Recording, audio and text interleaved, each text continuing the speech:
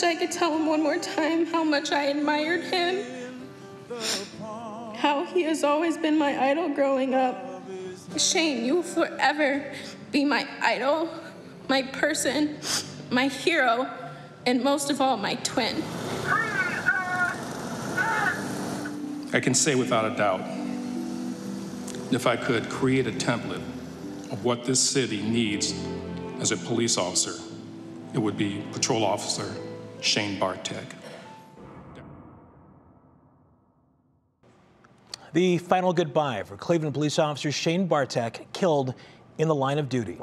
Good evening. Thanks for joining us tonight. I'm Russ Mitchell. And I'm Laura Queso. Thousands came to pay respects today during the funeral services for Officer Bartek.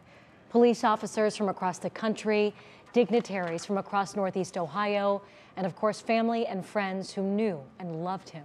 Brandon Simmons takes us to Middleburg Heights for the emotional farewell to Officer Bartek.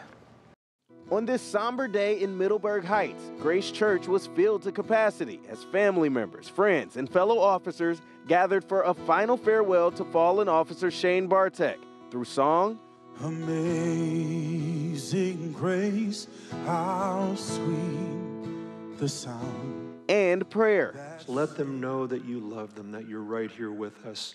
Shane was most well known for the love he showed to others and his dream of becoming a police officer. I knew Shane wanted to be a police officer with his joy he had with our first set of walkie-talkies growing up.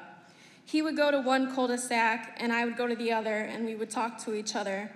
Peanut butter, are you there? Over. Jelly, I'm here. Over.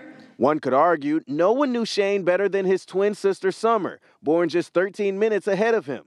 Even though he was technically the younger sibling, Summer says Shane always looked out for her, as he did with everyone he met. Mostly Shane wanted to be remembered as someone who cared. And in his 25 years, he reached that goal times 1,000. And his love reached so many people in such a short time, close friends and even complete strangers, many of them lining the streets to pay their respects to an officer gone too soon.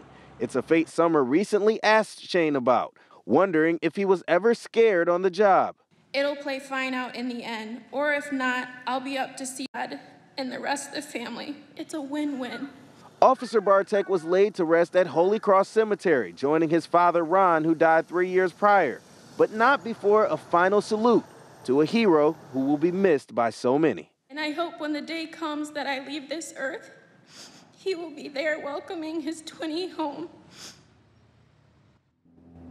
Now, Officer Shane Bartek was just 25 years old when he died and was only 2 years into that dream job on the Cleveland Police Department. And you heard there earlier from Interim Chief Wayne Drummond. He offered his support to the Bartek family, but also said he wishes he had many more officers who were just like Shane, Russ.